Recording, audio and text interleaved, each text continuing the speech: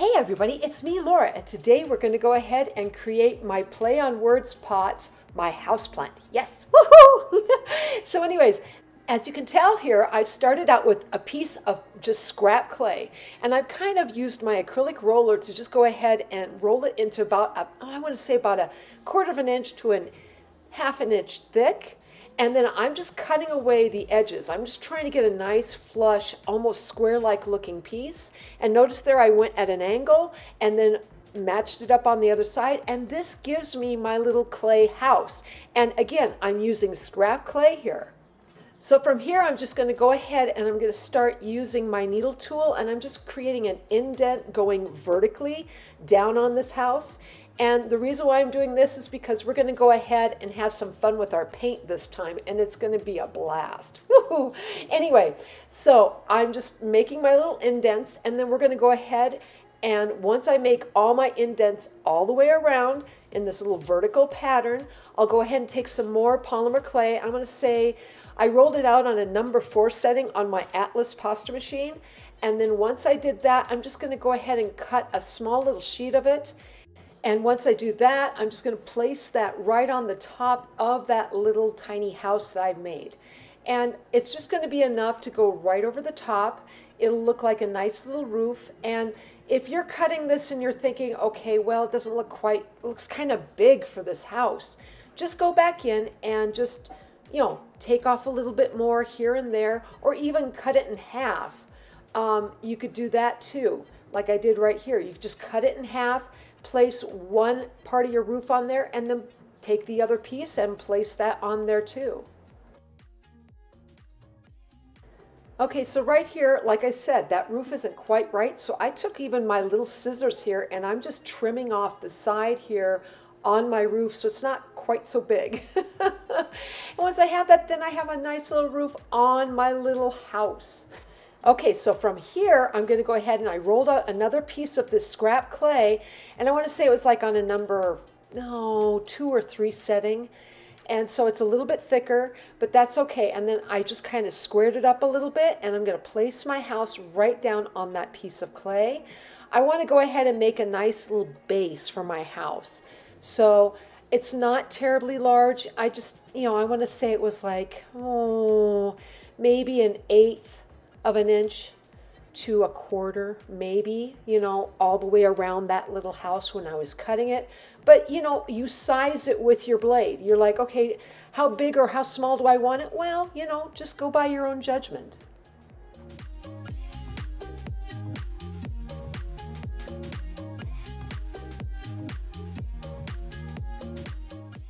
Okay, so right here I'm bringing in another little piece of clay and I'm going to make my door. And I want to say this was rolled out on a number 4 setting on my Atlas pasta machine. And I'm just cutting a little rectangle. And I'm going to place that right in the middle of my little house here. And then I'll go ahead and roll up a little tiny ball.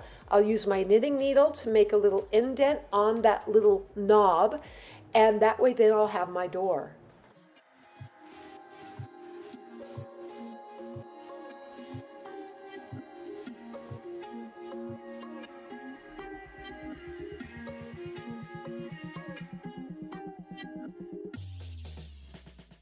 Okay, so right here, I'm just going to go ahead and put a piece of wire in. That was 22 gauge wire. And then I'm going to make another little ball with some green clay. I'm going to go ahead and roll it. I'm going to go ahead and press it down, make a pinch on one side, drag my needle up, and that will give me my little leaf. And I'll make a couple of these little leaves for my little house.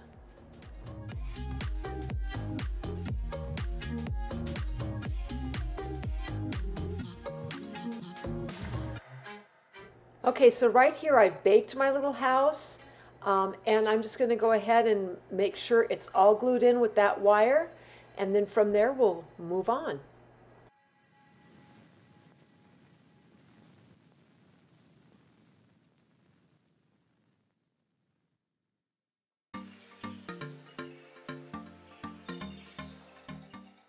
Okay, so I wanted to go ahead and do this little house where I painted it up. So I'm using I want to say it's red.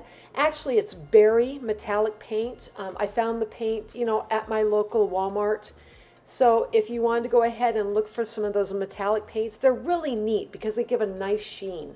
So try that out. And it's kind of a nice, it's a different look.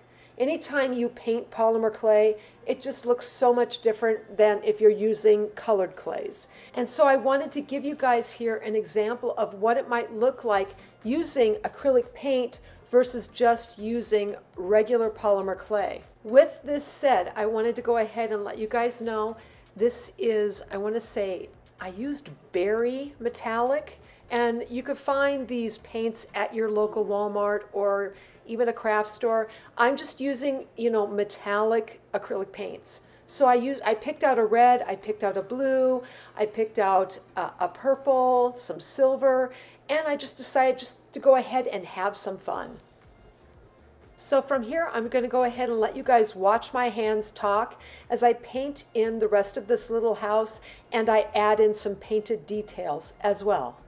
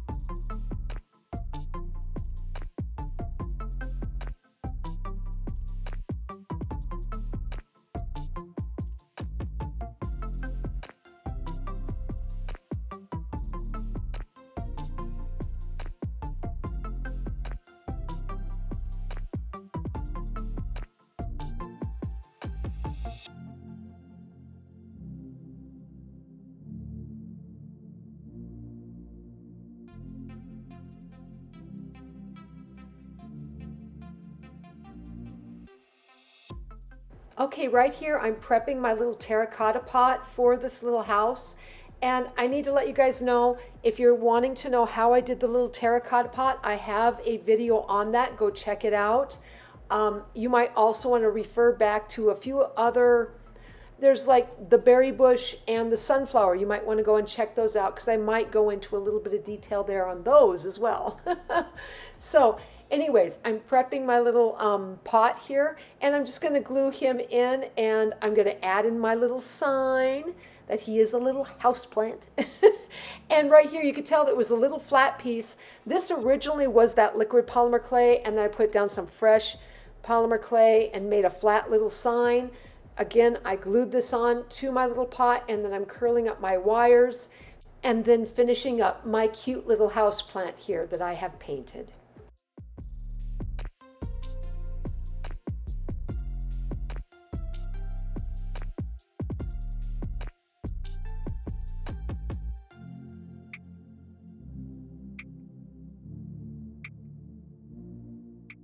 Okay, so here we're going to go ahead and create our little house plant, but this time we're going to go ahead and use just clay. So really no painting going on in this version. So again, I'm making my little house. I'm starting out again with that scrap clay. I'm going to cut it to size, and this house will be a little bit different from the last one. I decided I want it to be a little bit, a little bit wider maybe, or even a little bit deeper. This is where I say, cut it, as long as you cut it in that square and then make your little peak, you have your house. So you can make them all sorts of different sizes, and this thing can give you some variations. Now right here you're noticing I'm rocking a little horizontal line with my blade on the clay here. I'm doing that to give myself a little bit of a guideline. This way then I could say, okay, at this point I'll go ahead and make my peak. And it really does kind of help me a little bit, because sometimes I'd be like, okay, I'm off by quite a bit. I went way towards one side. And it really does make a difference. Just giving yourself a little bit of a guideline.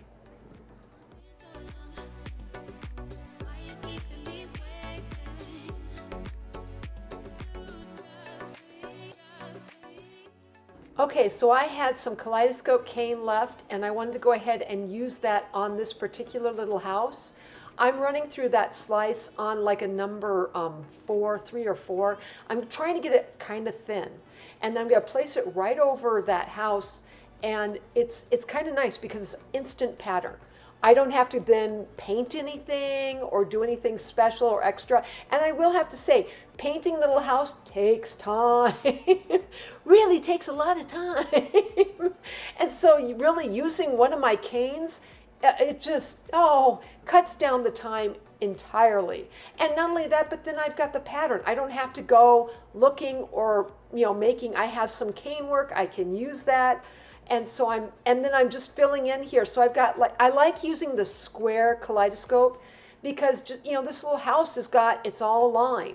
It's all squarish type lines. So I just go in and then I take off a little bit here and there where it might be coming away from the house, and you'll have a nice little consistent pattern throughout. Now this cane was pretty big. I didn't really reduce it down. You can make your cane smaller or larger, however you want, when you're going to go and place these pieces on your little house. But from here, I'm just going to go ahead and take more and more of this Kaleidoscope, and I'm going to wrap this pattern all the way around.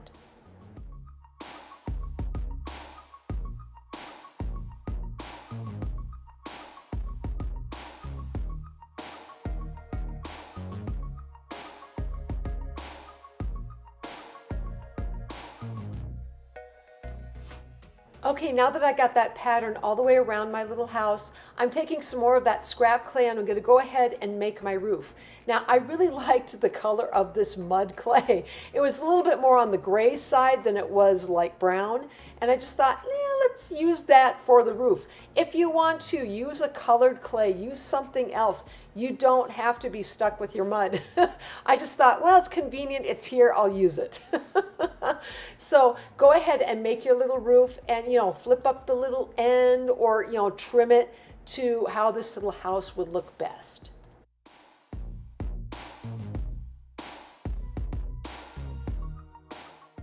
Okay, now I'm going to take my 22 gauge wire and I'm going to go ahead and make a little indent into the bottom of that little house. And then I still need to make my little platform or my little, little area that the house will sit on.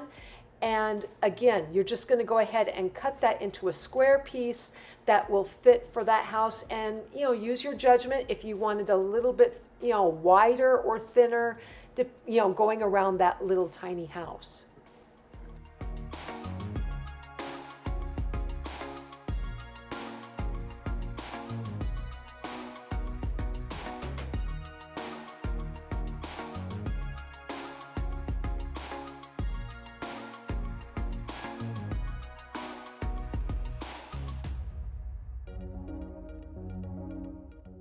Here I'm reinserting my green wire, my 22 gauge wire, and then once I have that there, I'll go ahead and we'll make up the little door and I'll put in a couple of leaves.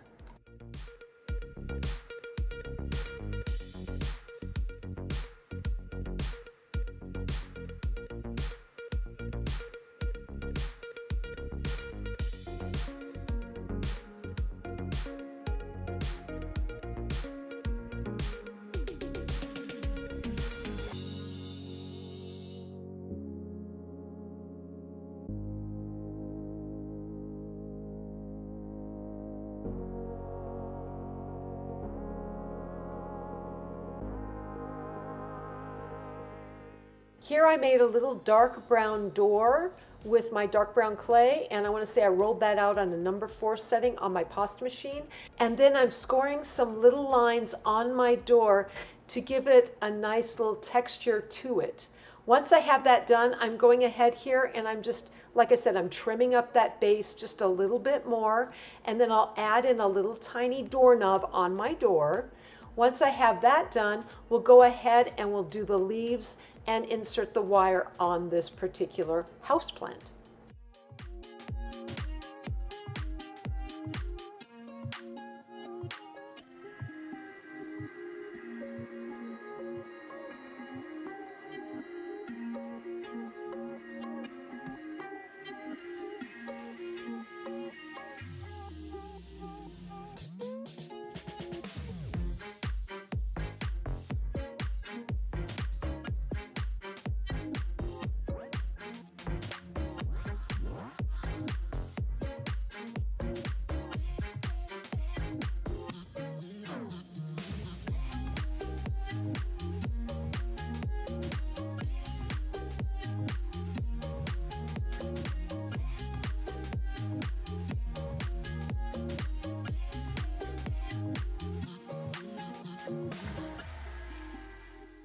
Here I have already baked my house, and now that it's baked, I'm taking my wire, I took it out, I'm inserting a little bit of super glue right there, and then I'm gluing in my leaves at the very base of my little house.